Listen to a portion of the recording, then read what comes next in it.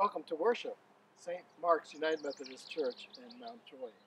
Today is May the 3rd, the fourth Sunday of Easter. We're still in the 50 great days of Easter.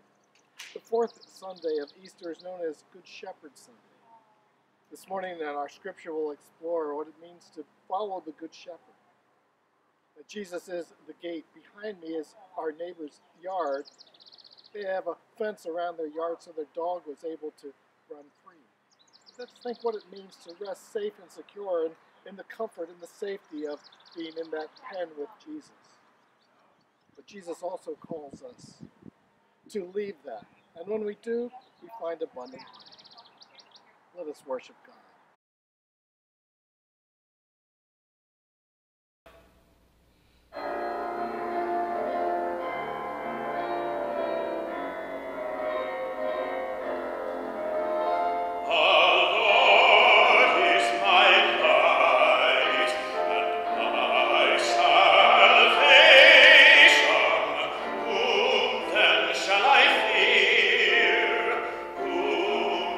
Shall I fear?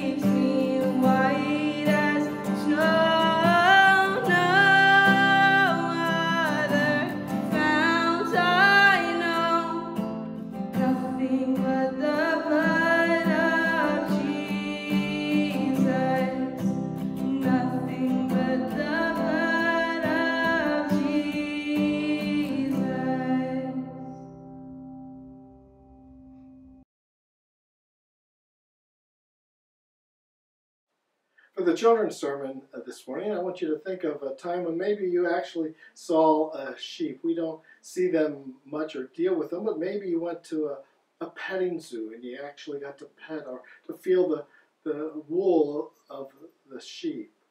Maybe you have a stuffed animal, a lamb, that you'd like to play with.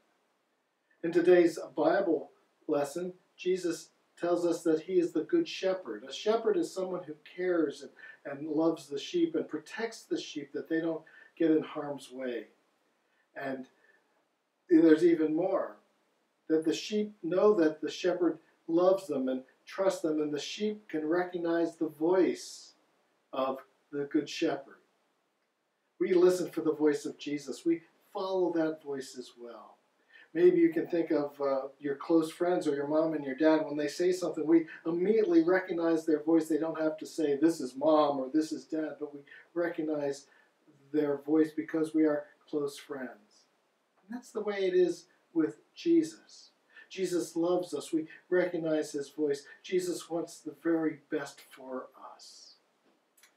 I hope you're doing well, and I look forward to seeing all of you. Let's pray together. Gracious God, we thank you for Jesus, who loves the girls and the boys so very much. Help us to live our lives in such a way that we always do what would be pleasing to him. We pray in Jesus' name. Amen.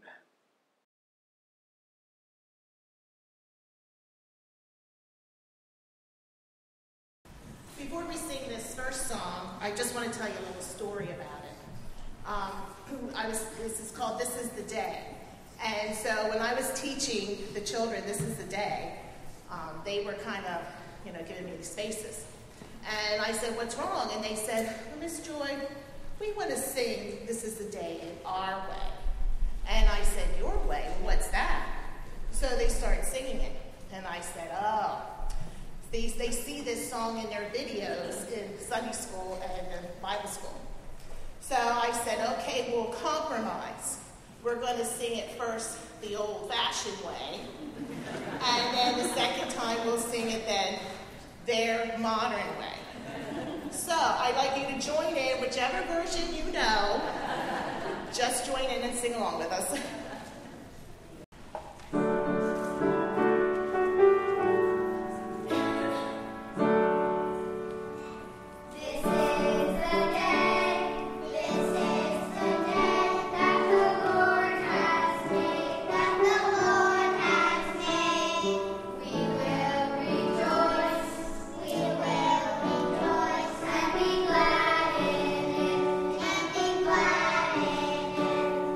This is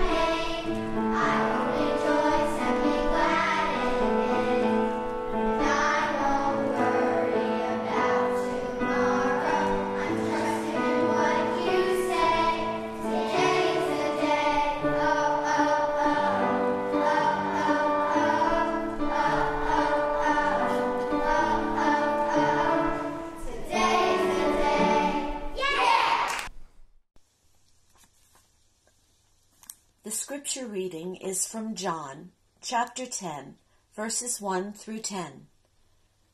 Truly, truly, I say to you, he who does not enter the sheepfold by the door, but climbs in by another way, that man is a thief and a robber. But he who enters by the door is the shepherd of the sheep. To him the gatekeeper opens. The sheep hear his voice, and he calls his own sheep by name and leads them out. When he has brought out all of his own, he goes before them, and the sheep follow him, for they know his voice. A stranger they will not follow, but they will flee from him, for they do not know the voice of strangers. This figure Jesus used with them, but they did not understand what he was saying to them. So Jesus again said to them, Truly, truly, I say to you, I am the door of the sheep. All who came before me were thieves and robbers, but the sheep did not heed them. I am the door. If anyone enters by me, he will be saved, and will go in and out and find pasture. The thief comes only to steal and kill and destroy. I came that they may have life, and have it abundantly. This is the word of the Lord. Thanks be to God.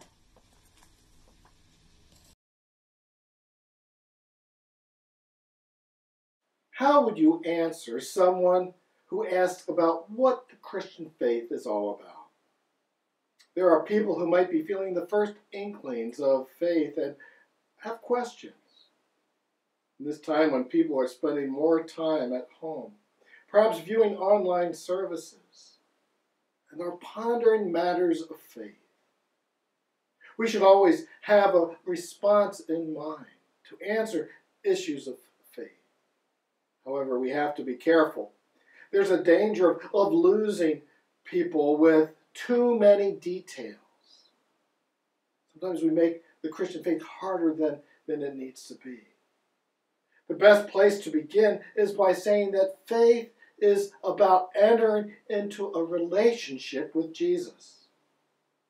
It's that simple. Like a good friend, Jesus loves us and never leaves us. Jesus claims that he is the good shepherd who lays down his life for the sheep. The good shepherd cares about the sheep under her or his charge. The shepherd protects the sheep from harm or wandering away. Throughout the Bible, we find people longing for a leader with shepherd-like qualities who will protect, provide, and care for them. We enter into relationship with Jesus, the Good Shepherd. In doing so, we trust the shepherd.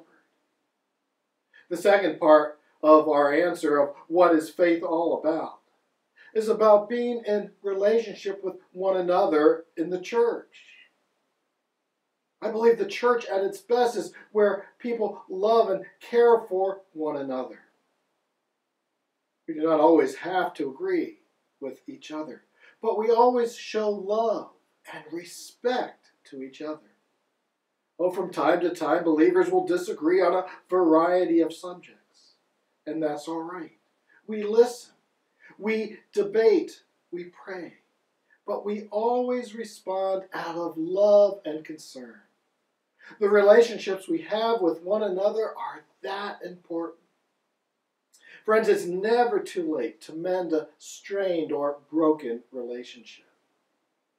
Jesus is the way that leads to abundant life. Today's lesson from the Gospel of John chapter 10, Jesus declares very truly, I tell you, anyone who does not enter the sheepfold by the gate, but climbs in by another way, is a thief and a bandit. Again, we are in relationship with Jesus. In stark contrast to the Good Shepherd, whose major concern is the welfare of the sheep, the thief and the bandit seek to harm or destroy and care very little about the sheep. We may grow weary of being compared to obstinate sheep, especially when very few of us probably have ever had any contact with the animal. The sheep learn to trust the shepherd. Further, they respond to the shepherd's voice. As Jesus explains, he calls his own sheep by name and leads them out. The sheep respond to the shepherd's voice because they trust the shepherd. From their own experience, they sense that the shepherd will not harm them, but always have their best interest at heart. Further, they will not follow a stranger, Jesus said, but they will run from him because they do not know the voice of strangers. The sheep under Jesus' care know enough not to follow the voice of a stranger who may harm them. We listen. We respond. We obey the voice of Jesus. Problems arise when we do not listen for Jesus' voice.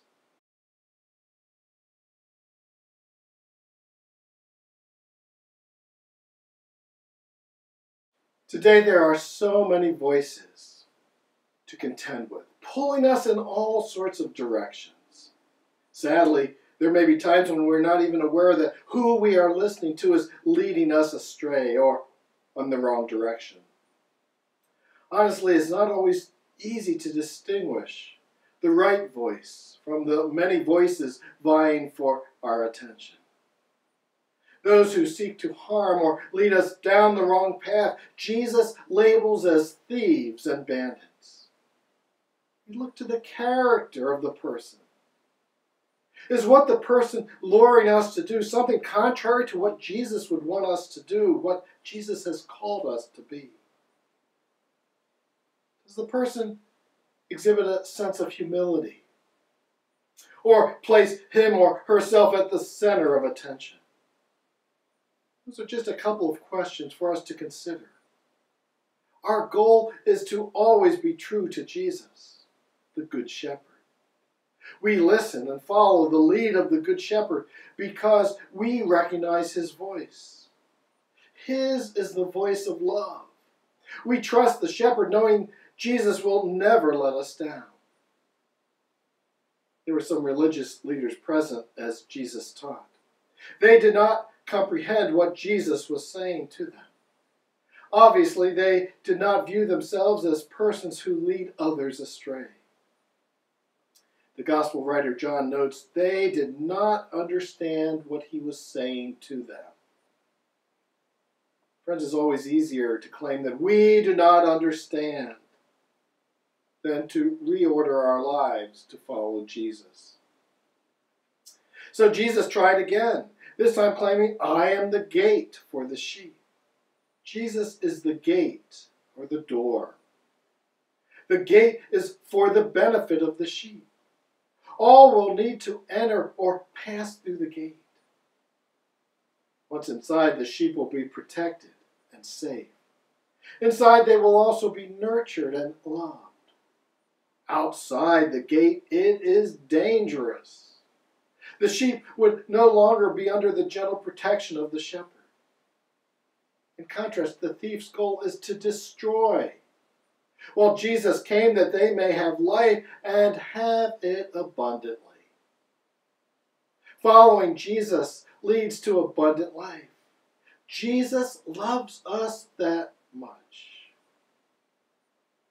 Jesus declares, whoever enters by me will be saved, and will come in and go out and find pasture.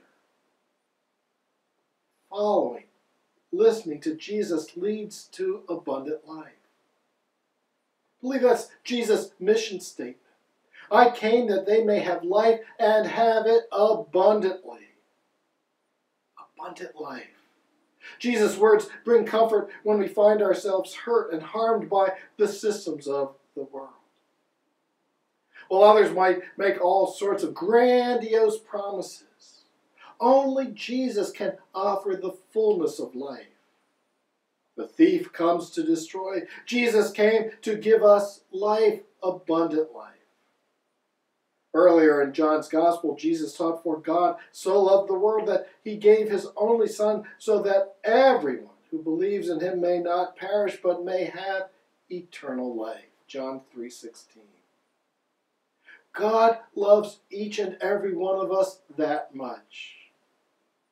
We follow Jesus knowing that His is the voice of love. We follow Jesus knowing that only He is able to give us what we need, abundant life. We rest safe and secure inside the sheep pen. However, to experience the abundant life that Jesus promises, we have to venture outside. This time when we cannot worship inside of our church, we have the opportunity to be the church as we share the love of Jesus with our friends and our neighbors. We do so by continuing to write notes of encouragement or check in with our neighbors by phone. Our task is to bring as many people as we can into the fold. That is why we share our faith.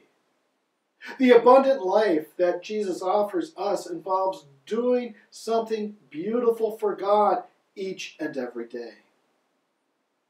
Everything that we do is from that abundant life that Jesus gives us and touches every single aspect of our lives, including all that we do in the church, in our homes, at our work, everywhere.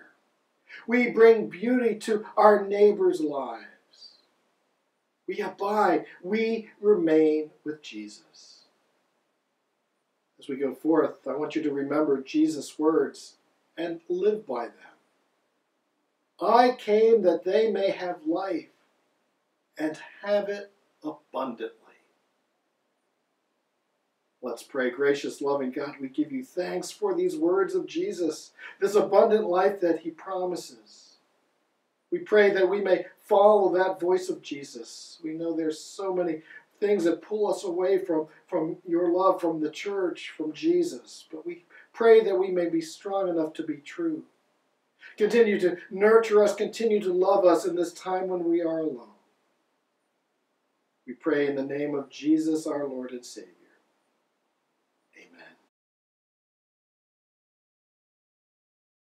Good morning to members of St. Mark and anyone who's watching this worship service. I hope it was very meaningful for you, and I would like to share something that is a help to me now and many times. It's from the book of Philippians, the words of St. Paul. I have learned the secret of being content in every and all situations, whether well-fed or hungry, living in plenty or want, being able to get out and about or being at home. I hope you have too. Have a good day. Bye.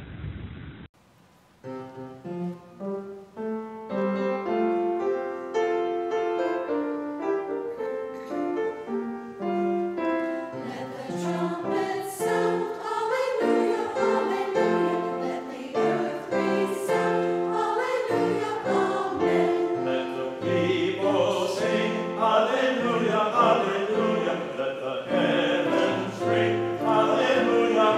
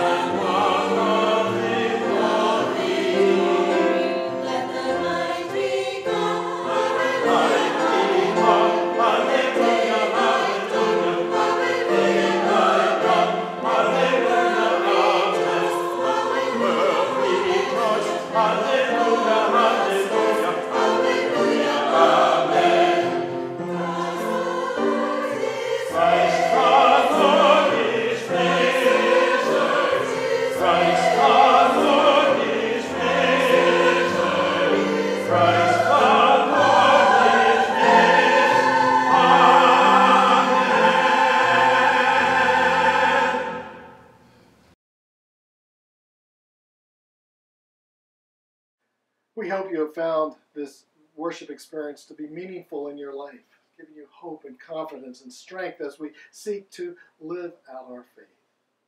If you're new to St. Mark's, we'd love to hear from you. You can contact us at info@Connect St. Mark's. When this time of pandemic is over, we invite you to come and worship with us at St. Mark's United Methodist Church. We have a 9 o'clock traditional service filled with the choir and singing of hymns, and a 10:45 contemporary service filled with praise music and extended times of prayer. Also want to give a word of thanks to everyone. Your faithfulness shines through in your commitment to St. Mark's Church. Your weekly offerings and tithes have continued to sustain our church. Thank you so much for continuing to support the ministry of St. Mark's Church. And now today we go forth. We go forth following the Good Shepherd, listening for the Good Shepherd's voice, not being led astray. We go forth in the name of God Almighty, the Father, the Son, and the Holy Spirit. Stay safe, everyone. Look forward to our time when we can actually meet together. But until then, know that you are in my thoughts and prayers. God bless you.